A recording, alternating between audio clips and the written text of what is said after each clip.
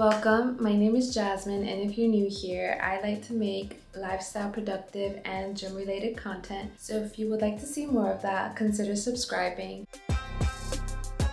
I vacationed in Hawaii for the first time this year. If you're planning your trip to Hawaii and it is your first time, here are a few things that you need to know. But first, let me go change because I just got back from the gym. Okay, I'm back. I changed my clothes. I got my kombucha. So I'm ready. Let's get started. Number one, do plan in advance.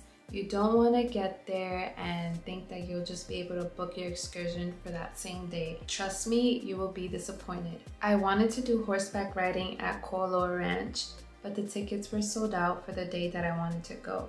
So I do suggest booking your excursions 2 to 3 weeks in advance. Number two, visit one island only. If you're traveling for a week or less than a week, I do suggest just visiting one island to get the full experience. I was in Oahu for a week and a half and I still feel like there was still much more to see. Number three, rent a car.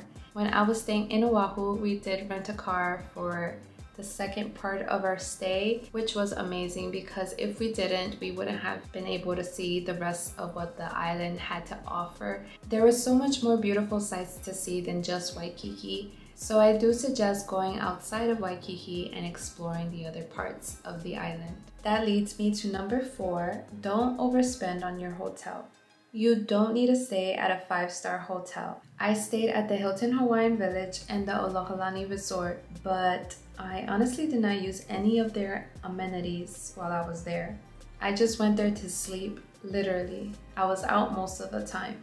Also, there aren't any all-inclusive hotels in Oahu. I didn't know that. Number five, do try local foods. Now, Hawaii is known for their food trucks, so we did try a couple. And there's this one that we just kept going back to called Nome Ono Food. It's a one-man show. This guy is amazing. The way he cooks his food is so tasty. I tried 3 of his dishes. I tried the chopped steak, the spicy garlic shrimp, and the garlic chicken and shrimp. They were all amazing. Number 6, don't ignore warning signs. They're there for a reason. You don't want to put yourself in danger and you don't want to put others in danger.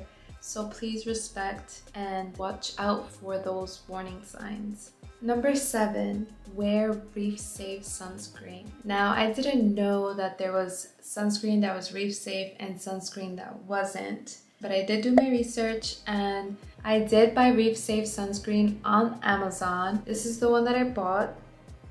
It wasn't expensive. I'll leave the link down in the description below. Now there's 2 bonus things that I want to mention that you should do when you're visiting Oahu. And one of them is visiting the North Shore. They have the most beautiful beaches there. My favorite one is Waimea Bay, and that beach had beautiful sand. The water felt so good. I was able to catch the sunset there. I did lose my GoPro there, but nonetheless, that beach is amazing. The other one is hiking Diamond Head. The hike to the top was very strenuous. There was a lot of stairs. It was hot. The sun was beaming down on you. But once you get to the top, you'll be amazed by the view. You get a view of the whole Waikiki area. That is it for me for today. Thank you guys so much for watching. If you liked the video, please give it a thumbs up and subscribe. And I'll catch you guys on the next one. Bye.